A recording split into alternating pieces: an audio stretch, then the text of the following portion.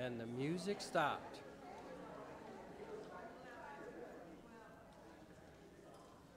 Good morning, friends. Good to see you. Somebody answered. Thank you, Tracy. Good morning. Good to see you today. Glad that you are here. I think you're glad that you are here. Trust that this morning is a blessing to God and to us, as we are here to worship, to praise, to honor Him throughout this gathering time, and seek to do that. And by His grace, He will be pleased, and we will be edified and built up in the faith and fellowship as well. Several announcements this morning.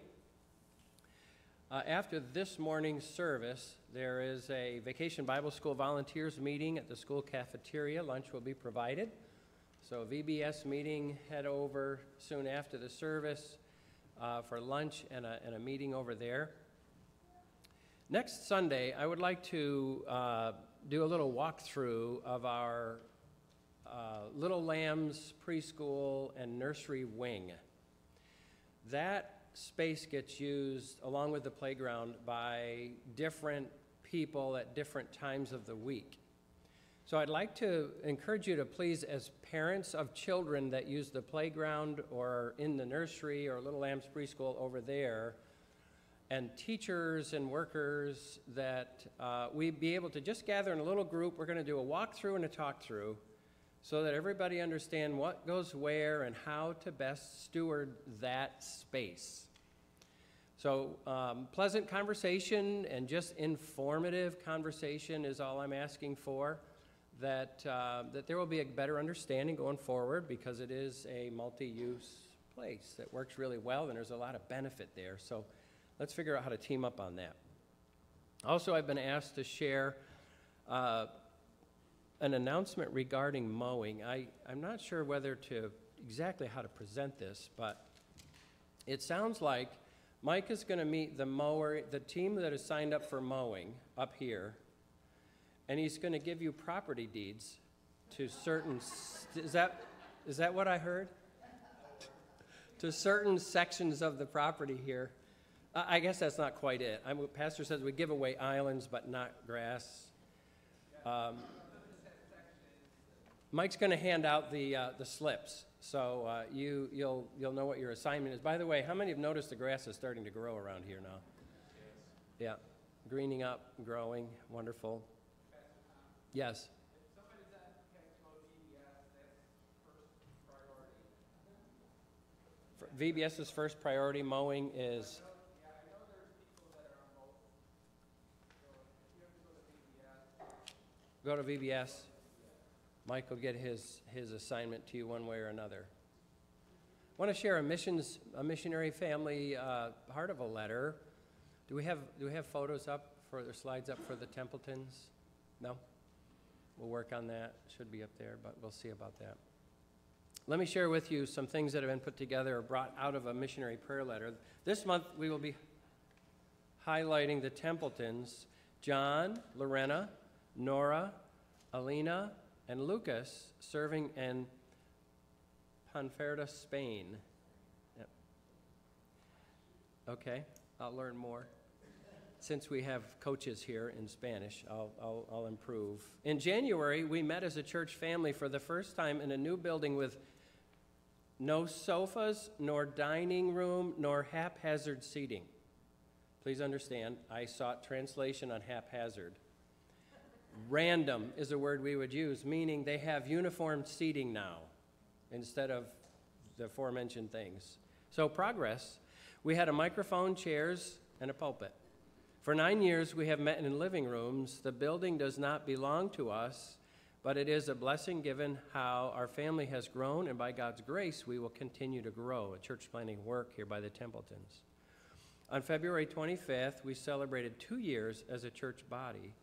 May God continue to add to our number and increase our love of our Savior. We want to express our gratitude to you for your partnership in the advance of the gospel in our valley. God is using you and answering your prayers. Let's pray together. Father, thank you for the Templetons and the work that you're doing in their family and in the church planting work that you're doing through them. Thank you for this note of progress. Thank you for this 2-year celebration. Thank you for a new church plant and the people that have been saved and are growing, disciples that have been made and are growing, and others along the way. Thank you that we can gather here today and sing to you and rejoice in various aspects of you, your promises to us, your word, your grace to us. Help us to joy in you and rejoice in you much. We pray in Jesus' precious name. Amen.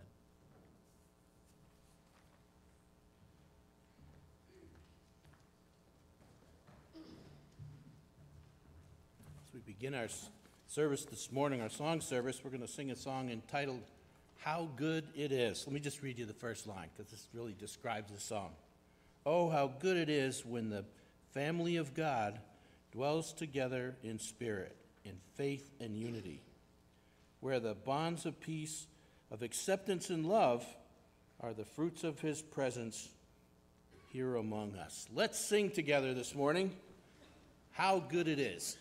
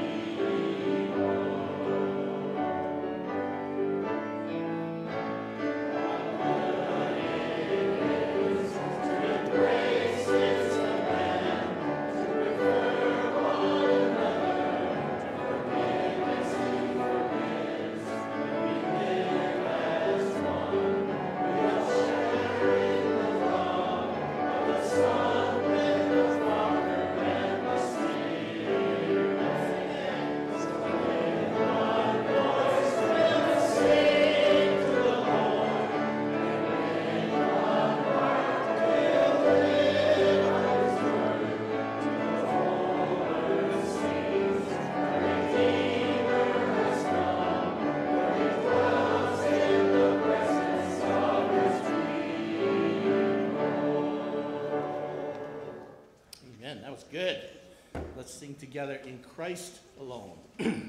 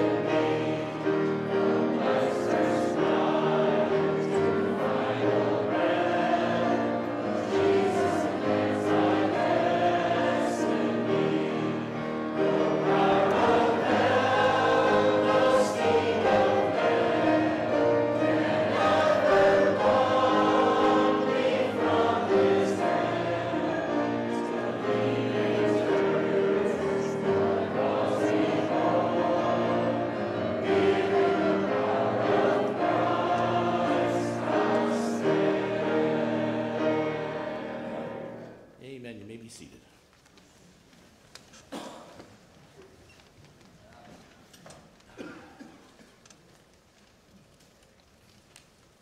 How our Christ is also described in 1 Corinthians 13.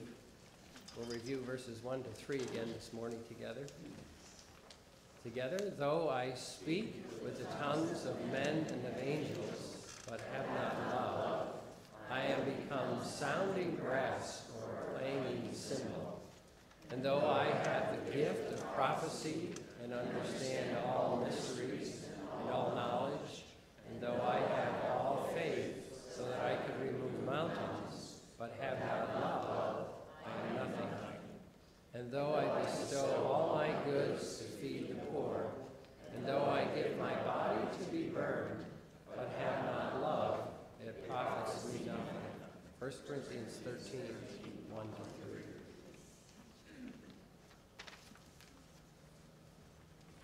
Call the men forward, and we're going to prepare for this Lord's Supper. Before we do that, I want to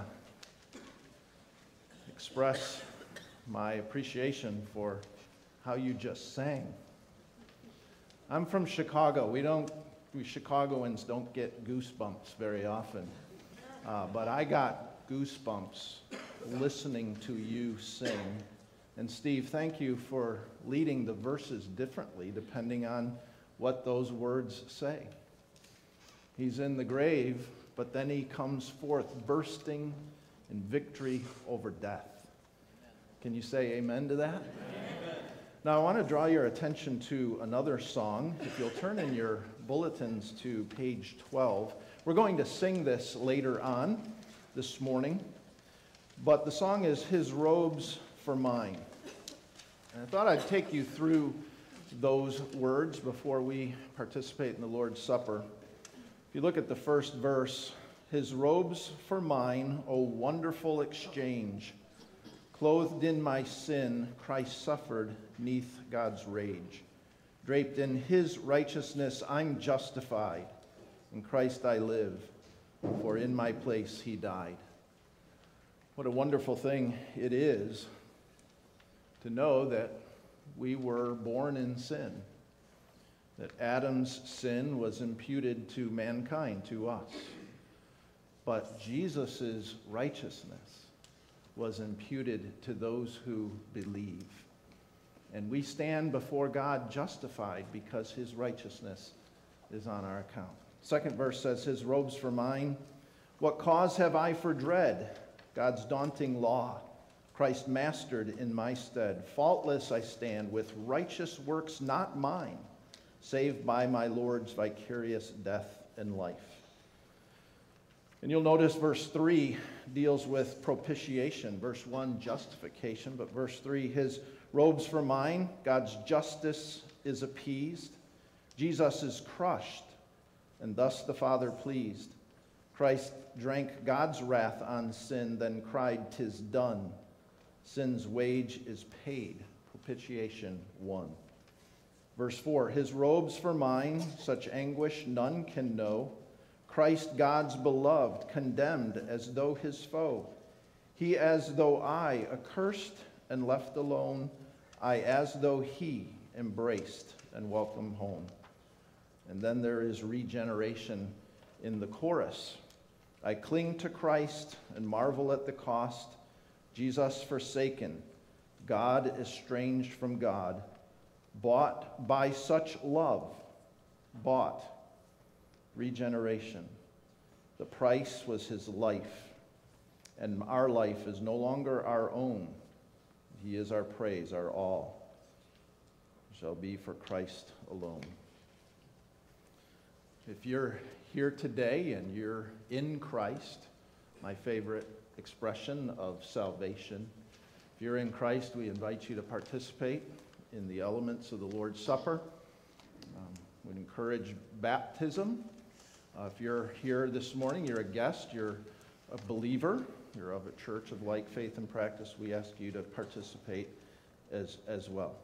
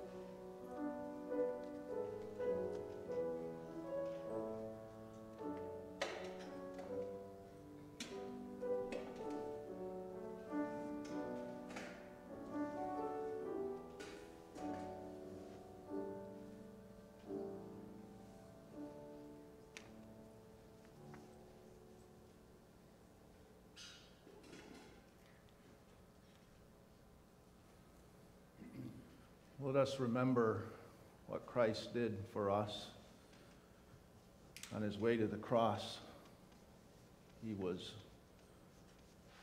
Before his way to the cross, he was whipped. His flesh was tore open. The blood began to flow from his body, from his head. His hands were pierced, his feet were pierced. On that cross, and that blood was shed for us. But his body was broken. I'd like to ask Mike to lead us in prayer, Mike Brodefear, thanking the Lord for giving his body for us. Lord, as we remember how you gave yourself for us and how at any time you could have stopped it, you always had the power to put an end to it, but because you loved us and it was the only way to restore the fellowship and communion with the Father and us, you went, you paid that price. You even forgave those who crucified you and mocked at the cross. Just your love is so amazing, Lord, and thank you for that. And I ask in Christ's name, amen. In remembrance, let's take of the bread.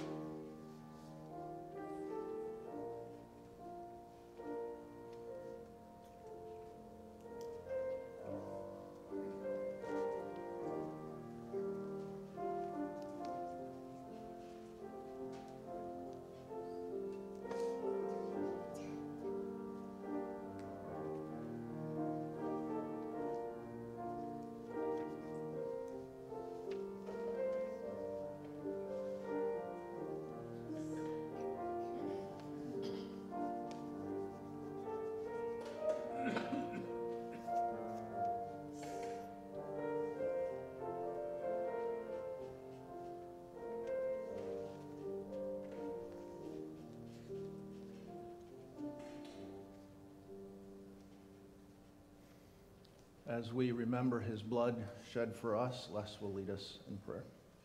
Our dear Lord and Heavenly Father, we thank you, Lord, for the great love that you have shown for us and the exchange you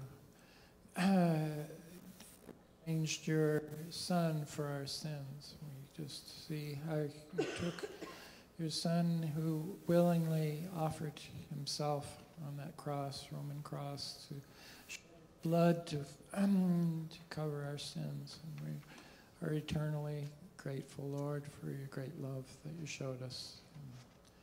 In Jesus' name we pray these things. Amen. In remembrance of his shed blood, let's drink.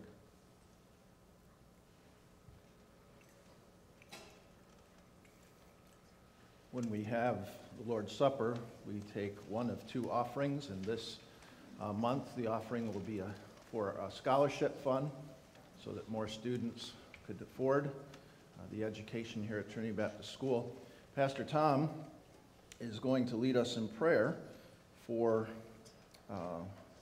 the offering or giving, and then we'll sing together. So men, you may go back to your seats.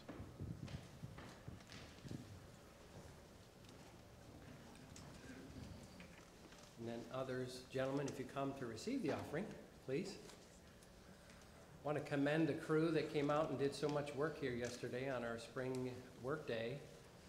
Thank the Lord for safety and a lot of good cleaning indoors and mulching and other work that was done outdoors. Well done, everyone.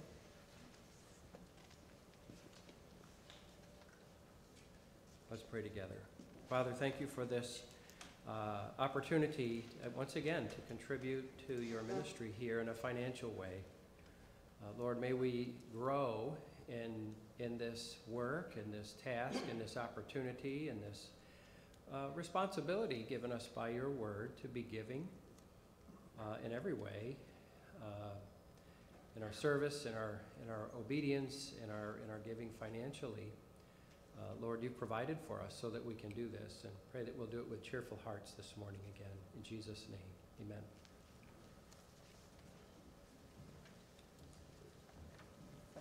We're going to sing our song of the month. Again, a song entitled Fountain of Grace. And remain seated as we sing.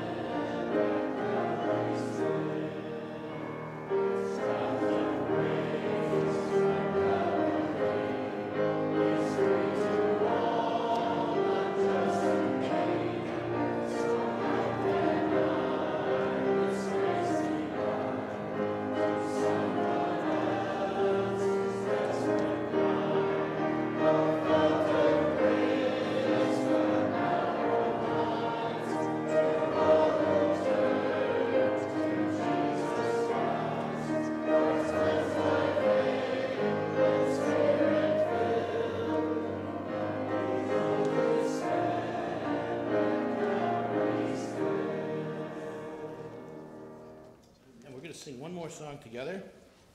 But before that, there's something I got to tell you about. Something that tickled me this week. I saw this Facebook post that talked about the fine arts competition that went on in South Carolina.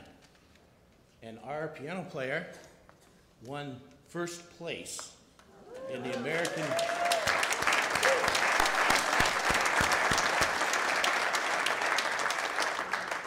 That's in the country, in the American Association of Christian Schools in the sacred music category. That just tickled me. I wanted to stand up and cheer. Juna's just such a good piano player, but she's more than just a good piano player. She's just a really nice gal, and she knows how to play the piano. And it's just an honor for us to have Juna play the piano for us every week. She's so faithful, and even when I do something crazy, all I gotta do is just look at her, and she knows what I'm thinking. That's pretty bad. So anyways, congratulations, Juna. We really do appreciate our piano player. Let's stand together. We're going to sing His Robes for Mine.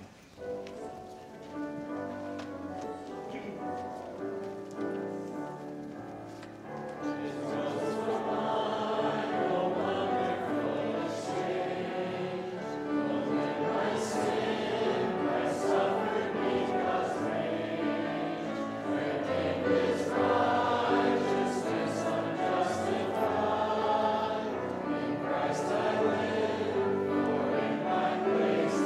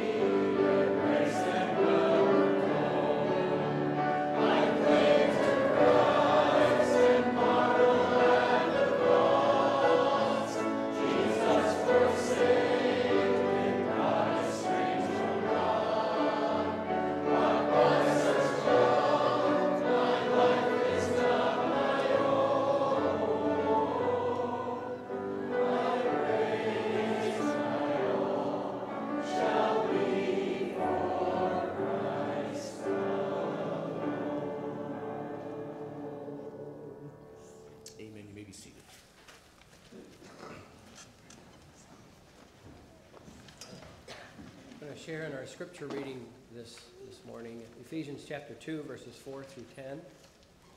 But God, who is rich in mercy, because of his great love with which he loved us, even when we were dead in trespasses, made us alive together with Christ. By grace you have been saved, and raised us up together, and made us sit together in the heavenly places in Christ Jesus, that in the ages to come he might show the exceeding riches of his grace in his kindness toward us in Christ Jesus. For by grace you have been saved through faith, and that not of yourselves, it is the gift of God, not of works, lest anyone should boast.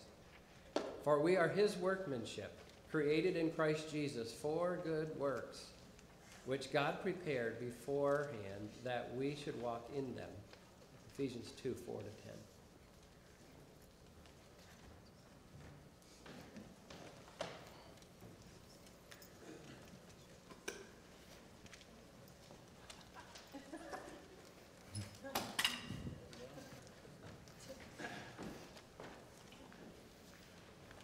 You saw that, I wondered why it was leaning.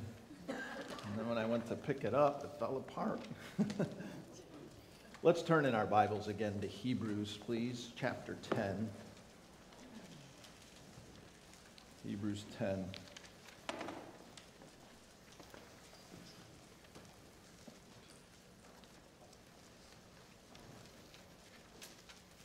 And we'll read again. You can follow along with me as I read. I'm going to read verses 19 to 25 of Hebrews 10. Therefore, brethren, having boldness to enter the holiest by the blood of Jesus, by a new and living way, which he consecrated for us through the veil that is his flesh, and having a high priest over the house of God, let us draw near with a true heart and full assurance of faith, having our hearts sprinkled from an evil conscience and our bodies washed with pure water. Let us hold fast the confession of our hope without wavering, for he who promised is faithful. And let us consider one another in order to stir up love and good works, not forsaking the assembling of ourselves together as the manner of some, but exhorting one another, and so much the more as you see the day approaching. As we move on now to chapter 10 in Hebrews, we are faced with the reality that there are only two possible responses to a knowledge of the truth. One either responds in faith, believing, or he neglects the truth and falls away. This morning, we're going to examine the positive response. Later, the writer shows us a negative response. The positive response is when one comes to a knowledge of the truth, understands the truth intellectually, and the implications of the truth to him personally, accepts it in repentance and faith, and moves forward to commit his life to Christ as Savior and Lord. As we come to this point in the writer's case-closed argument that Jesus is superior to the old system and old covenant and is the supreme one who provides for salvation, he now asks for a response. Up until this point, he has been giving warnings. In chapter 2, the warning was to give more earnest heed lest you drift away. And you will not escape if you neglect such great salvation. In chapters 4 and 5, there are more warnings. In chapter 6, the warning is if you know these things and fall away, it is impossible to be renewed to repentance. Warnings are interspersed between presentations of the superiority of Christ. But now beginning in verse 19 of chapter 10, the writer asks for a full response. If If you look, verse 19 begins with the word therefore. And so he is pointing back to everything that's been written up to this point. In other words, based on all that has been presented, respond. Respond to the truth. And notice the two choices. Verse 22, if you look at that, it says, draw near with a true heart in full assurance. But verse 26 is the other response. And that is, continue in sin willfully. When one has been presented with the truth and walks away, his choice is willful. So here in this section, there is an appeal for men to come all the way to Christ on the basis of truth, the basis of doctrine. And let me make a point here. No salvation appeal is really ever made apart from a solid foundation of truth and doctrine. Years ago, when my oldest son was in college, he had a roommate that was a very young Christian. He was eager to grow, and my son was a leader in the room and in the hall, and he was helping this young man to grow. He knew the gospel. He had accepted the gospel. He was saved, but he didn't have a lot of Bible knowledge, but he had a desire to share the gospel and truth. Somehow, I don't remember how, but on Facebook, he had messaged me. I think he knew that Kyle's dad was a pastor, and so he messaged me. And he was wanting all the arguments against what's false. This belief, this idea, or this cult. And I kept trying to tell him, look, you know the gospel, just present the gospel.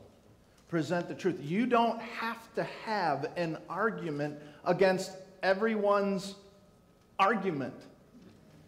Sure, it's good to know what others believe. It's good to search the scriptures so that you can give an answer to those.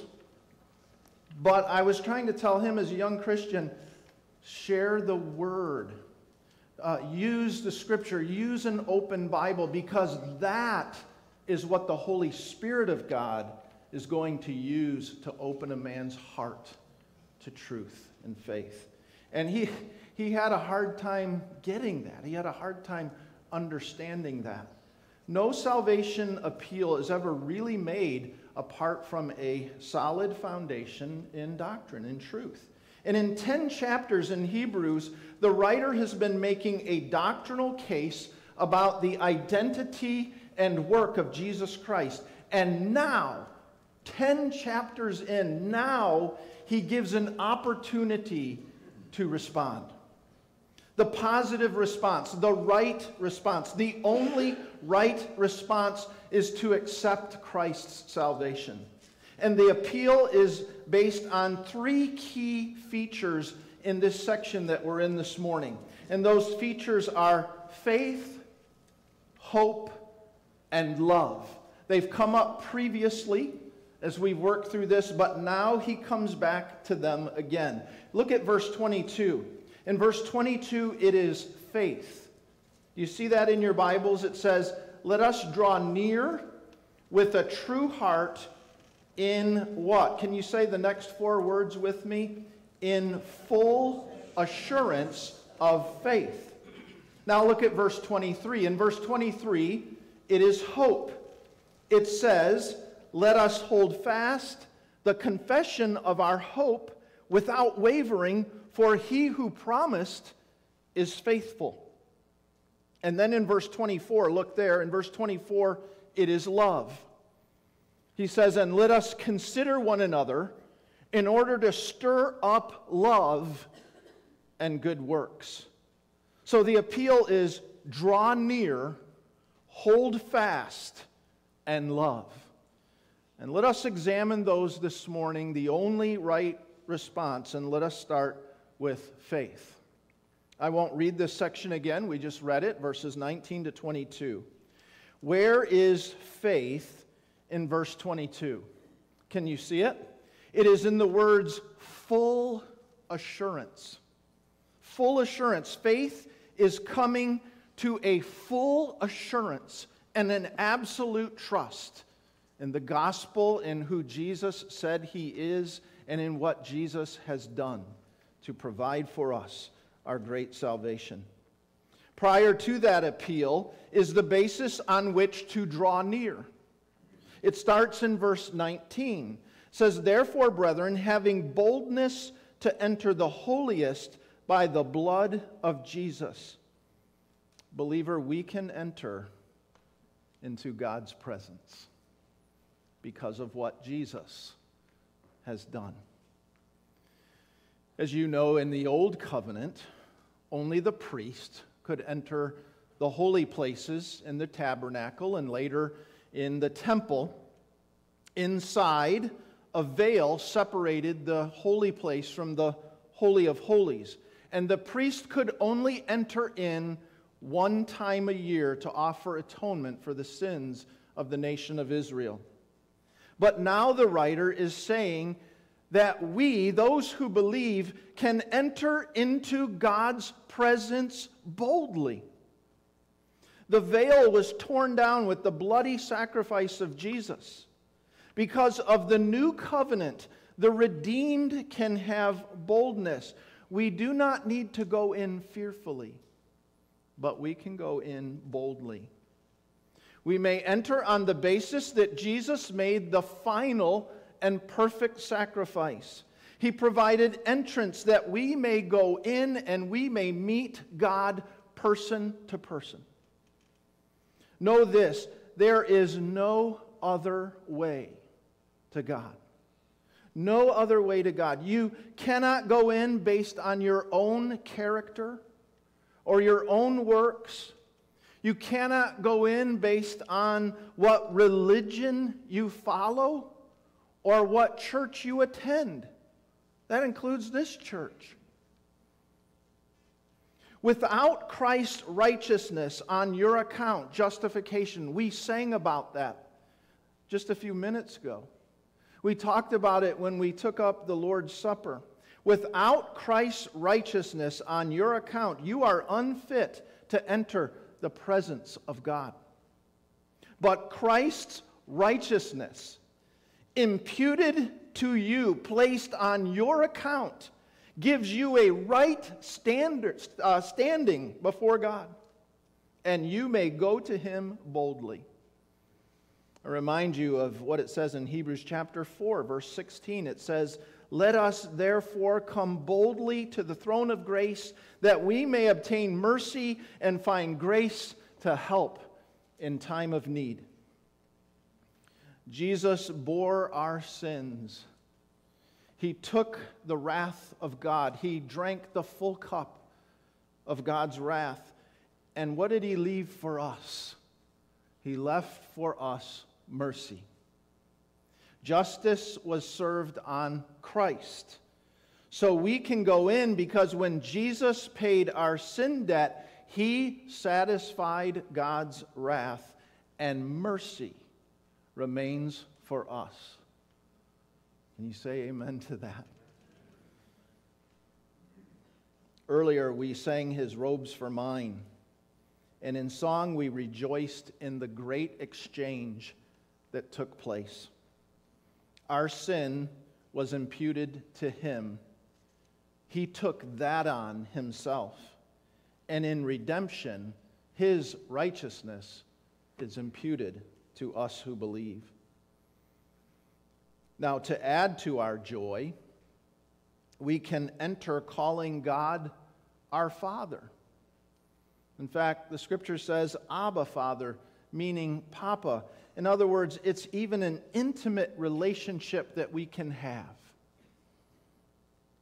So run into God's loving arms and keep coming into His presence with prayer. Through prayer. So this is the new covenant. And notice in verse 20 that it provides a new way, and it says a living way. Notice the new and living way is through the veil of his flesh. Jesus' flesh.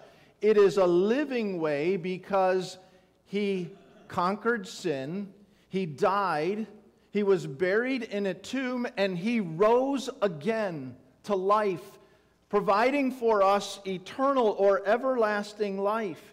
But it is also a living way because we are made alive spiritually. We who were dead have been given spiritual life.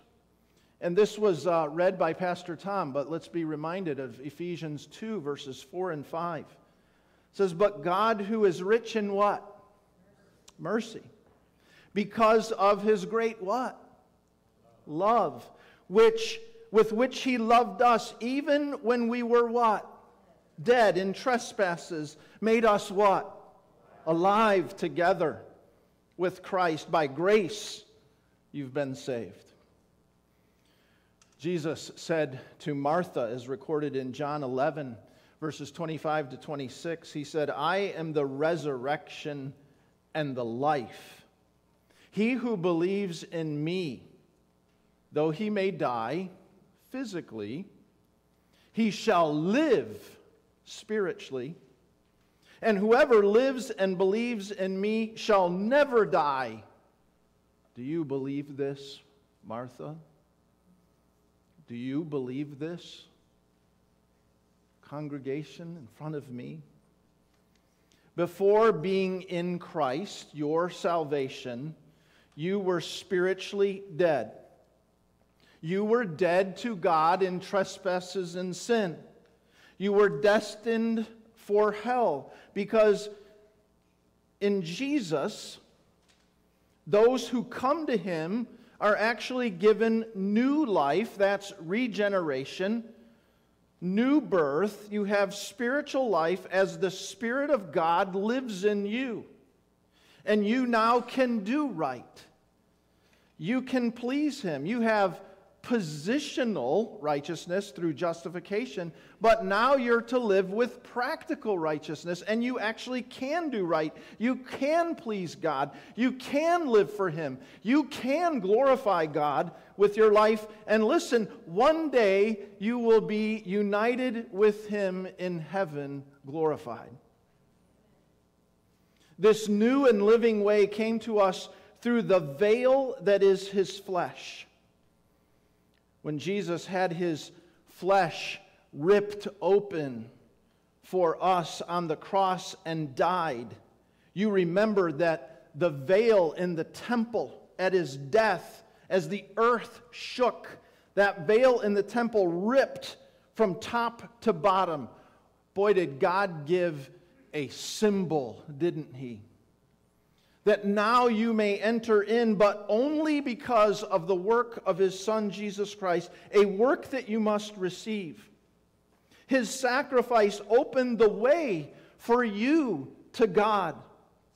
He died and he rose again to life, and now he sits at the right hand of the throne of God as a great priest. He is mediating and interceding for you and for me. He is there securing a place for you. Earlier in Hebrews, we read that the believer is anchored there. You are anchored there by his presence. You are inseparably and eternally united in him. So draw near and enter boldly, not irreverently, not flippantly, but boldly, meaning without fear. But you must also see this in verse 22. Look at verse 22 again. It says, you must come with a true heart. That means genuinely, with no ulterior motive, no hypocrisy, no superficiality. It must be genuine, your coming. It must be real. And that is the only way you may come. And you must come, it says, with your whole heart. The inner man, with your mind and with your will and with your emotion and with real commitment, holding nothing back.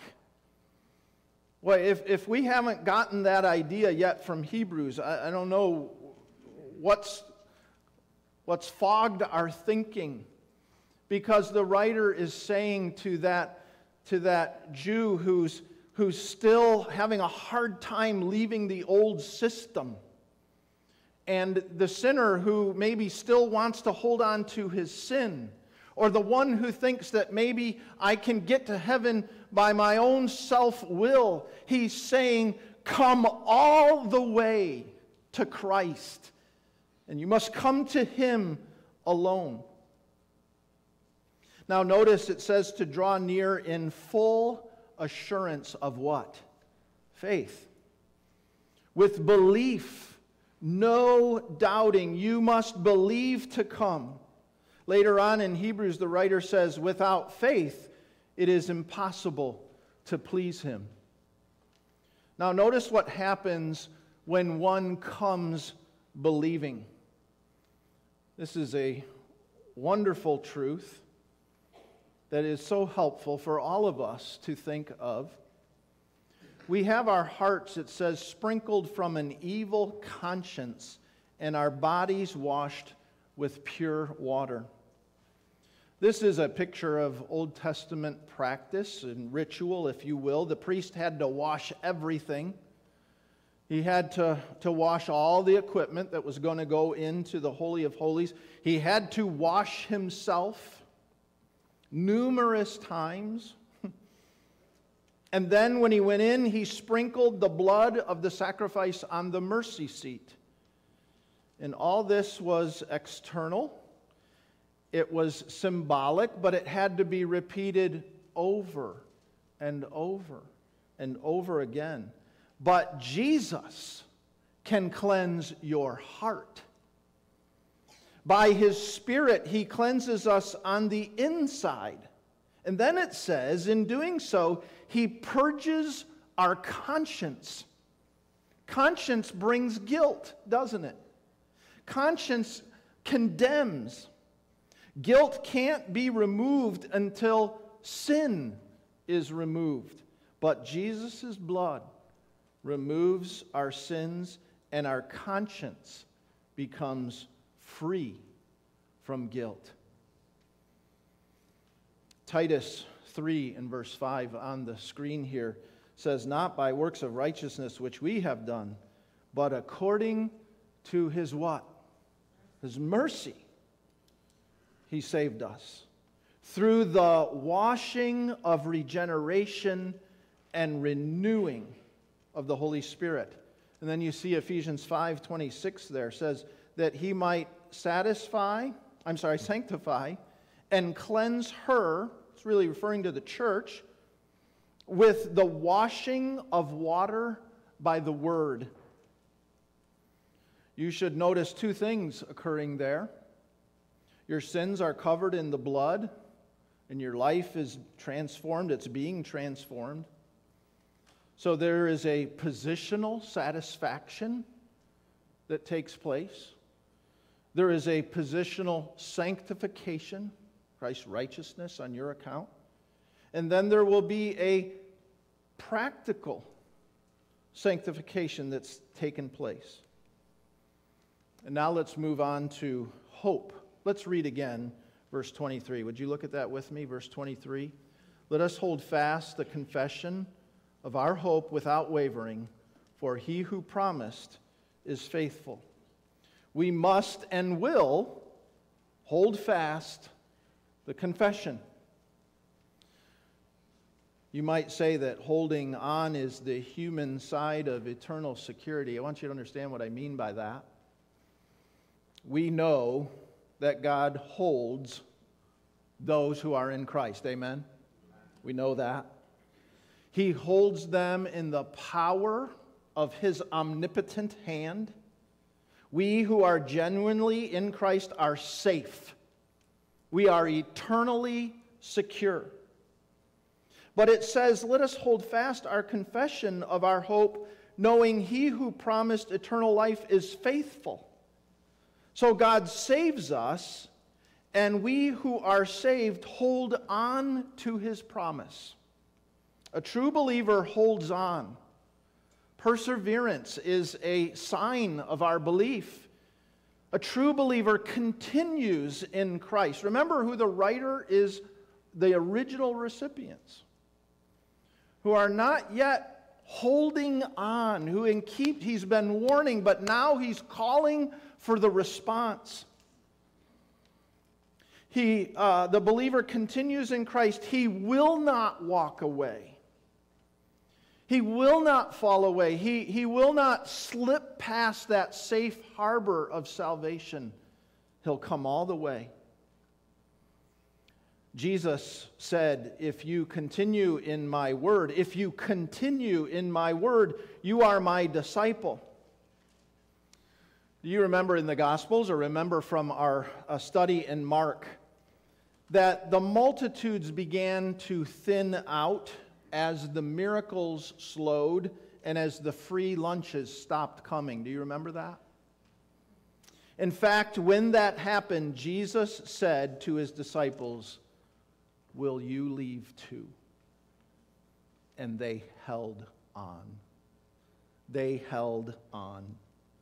Remember the original recipients, again, of the epistle. Some of the Jews had not yet come all the way to Christ alone. And the writer's saying, come on and hold on.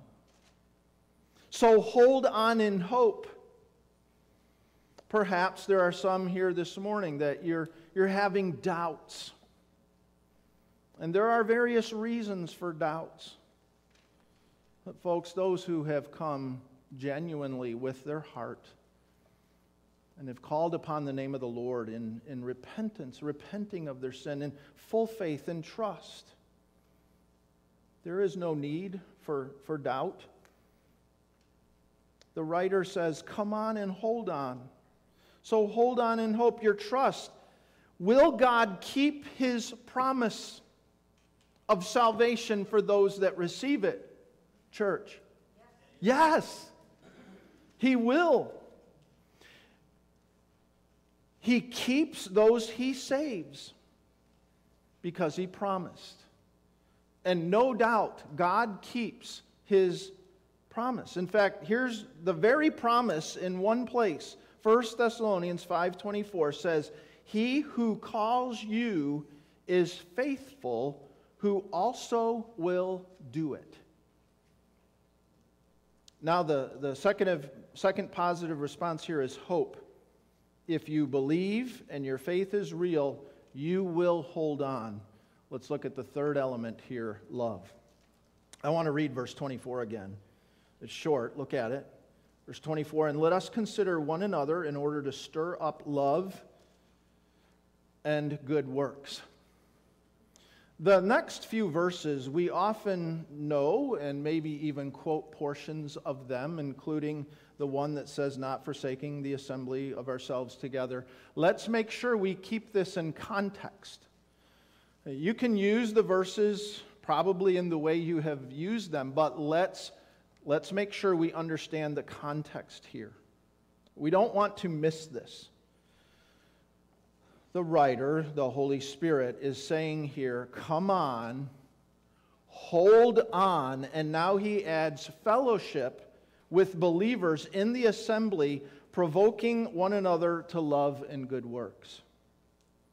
Please understand this. This is about fellowshipping with other believers by faithfully assembling with the church and stimulating those who are on the edge to come all the way to Christ by leaving the old system and accepting Christ alone for salvation.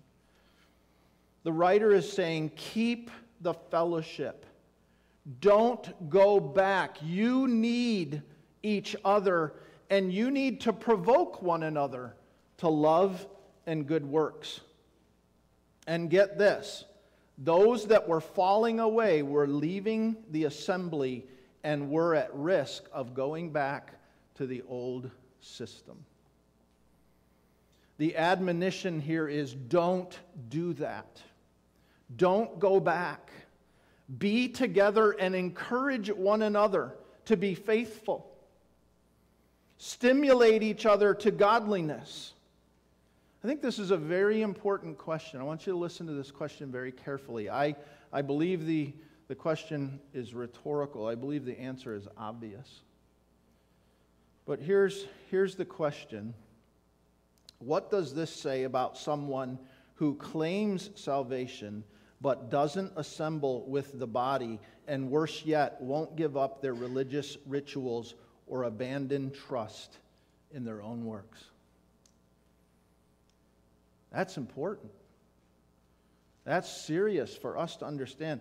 Let me ask that question again. What does it say about someone who claims salvation but doesn't assemble with the church, the body, Christ's church, and worse yet, won't give up their religious rituals or abandon trust in their own works?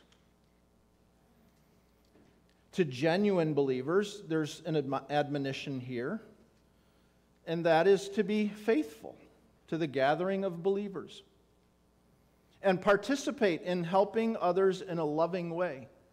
You see, we're supposed to influence each other. We're supposed to help each other. We're supposed to encourage each other. That word provoke is a strong word, isn't it? Another translation is to irritate one another, to keep encouraging. Sometimes it's positive. Sometimes it may be a negative message. But we're to do that. And what does that look like? These verses, what do those last three verses look like? Shouldn't we conclude that it involves attending the assemblies of the church? And doesn't that sound like discipleship occurring in the body? That provoking and encouraging one another? Certainly that sounds like discipleship to me. Folks, here is what you need. Here's what we need. You need the Bible education hour that we call Life Group. You need that. To not be faithful to that means that you're not growing in your knowledge. Well, I do my own Bible study, Pastor Rob. I have a group elsewhere where I do that Bible study. You need to study the Word of God with this local expression of the body of Christ, this church that you've been called to, that you're attending, that you're a member of. I really am convinced that the conferencing is the best way to do what we call Sunday school.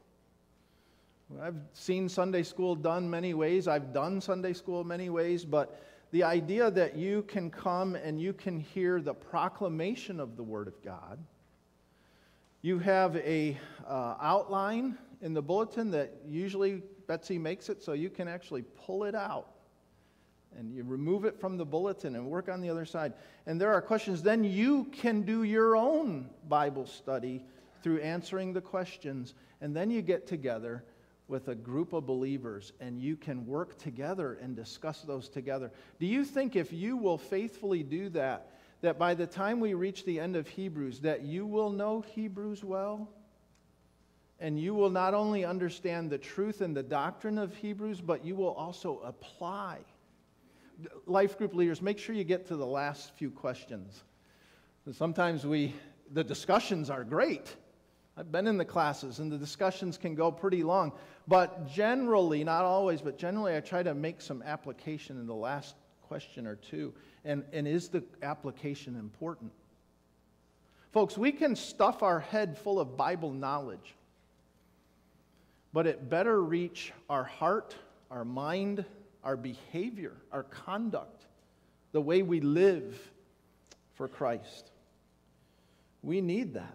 You need the worship service, the one you're attending right now, where we corporately declare to God His worth and respond to His word. You need your children to be in expeditions that they may be challenged with salvation and spiritual growth. Your teens need Sunday night so that the teaching reaches them right where they are at that stage of life. You need to be at the Sunday evening gathering here in the auditorium where the teaching may generally be more topical and you can devote some time with your brothers and sisters of Christ in prayer. that we can pray together. You need a discipleship group where you can encourage one another in their spiritual growth and that you can provoke one another to love and good works. But Pastor Rob, that's a lot. That's good. And I'm asking you to take steps if you're not there yet. Just take steps. You know that the early New Testament church met daily. How would American Christians handle that? We got up here next Sunday and Pastor Tom said, we're making an announcement. We're going to have a service every evening from now on, 7 o'clock. Well, so I can't do that. That's too much. Well, we can't do what the early church did. They could walk a block or two. They could be in the home that was going to become a church. It was the beginnings of a church. But folks, you need the church. Can I just say that? And then you make the call, but you need the church. Do you remember, some of you that are my age, do you remember Hillary Clinton wrote a book? And what was the title? It Takes a Village? Is that what it was? So you need the government to help you to get through life? Folks, I didn't hear that. You could tell me that afterwards. Folks, we without getting too political, we would like the government to stay out of our life, our business, and just keep us safe. Wouldn't that be nice? The government did the job that God ordained it for, to keep us safe, to create an environment where there can be justice. Before I get too political, let me just give you the reason for the application of bringing up the book. It doesn't take a village, but I'm telling you right now, it takes a church. That's biblical. It takes a church. So, moms and dads, have your children in the church. Let people help you. Man, I'm off notes, but I am so thankful for a church, godly people that helped Dana and I. Sunday school teachers, teachers in a Christian school. And my kids, if you talk to them as adults, they'll tell you who their favorite teacher was. I would always ask them the question because I wanted them to answer, you, Dad. Because I taught them a lot. Dana taught them in their elementary. No, she didn't. She was at home at that time. Did you teach any of our kids, Dana? Elise. She taught Elise, the last one. The youngest went to school. She ended up teaching Elise. But I taught them from 7th to 12th grade. I was their Bible teacher. I was their history teacher. I was their youth pastor as they got older. And we joke about it. Maybe you've heard me say this. I'll tell my kids to say, if you're messed up, it really is my fault. My poor kids. I was their dad, their teacher, their school principal, and their youth pastor. But in spite of that, I'm glad for the other godly Christians in their life that they'll still talk about to this day. Mrs. Champlin, who when I first met her called her Mrs. Champlain. She said, it's not the lake, Pastor Rob. It's Champlin. Mrs. Doyle. And I could go on and on.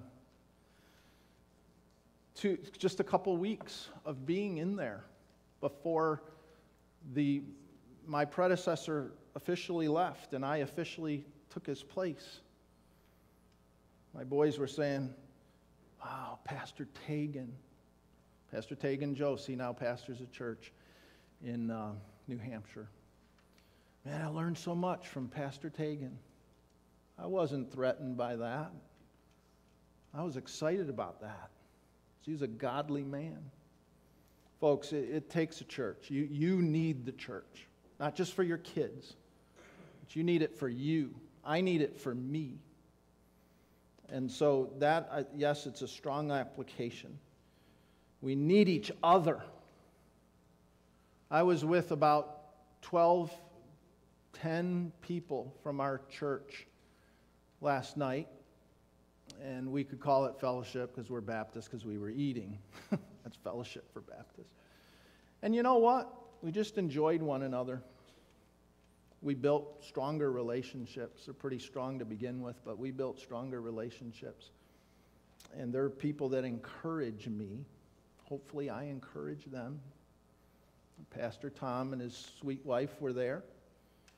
We need each other. So be with the family and love on one another.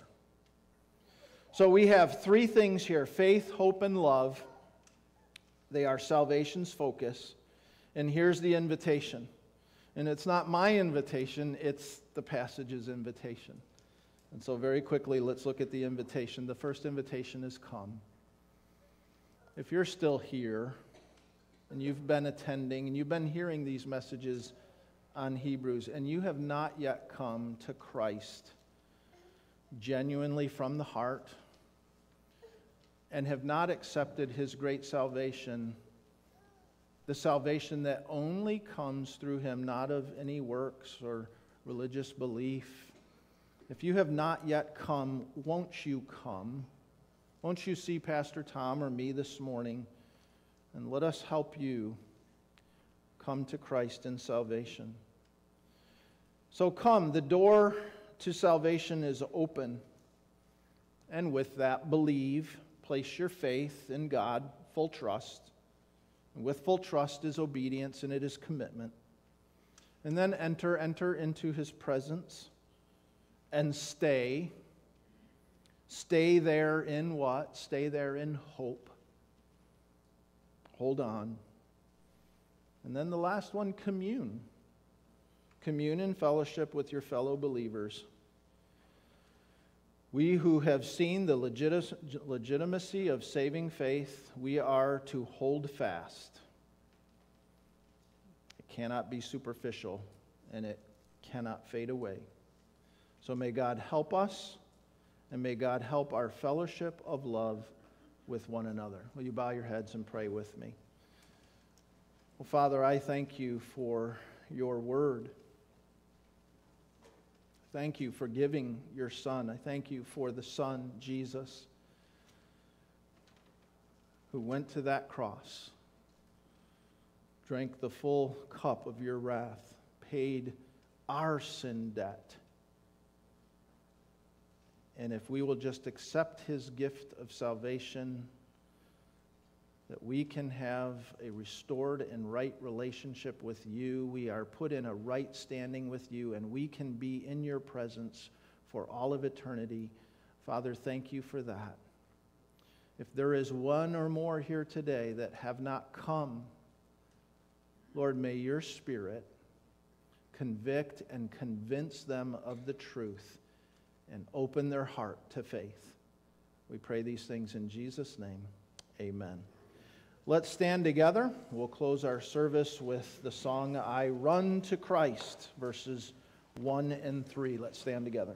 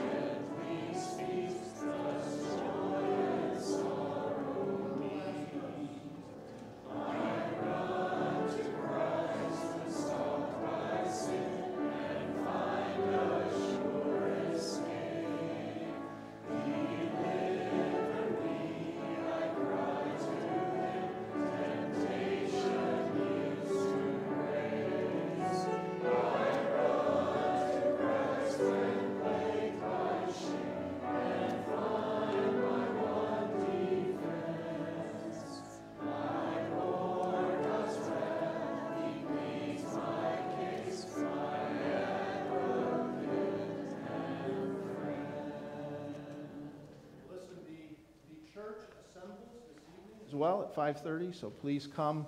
You are dismissed.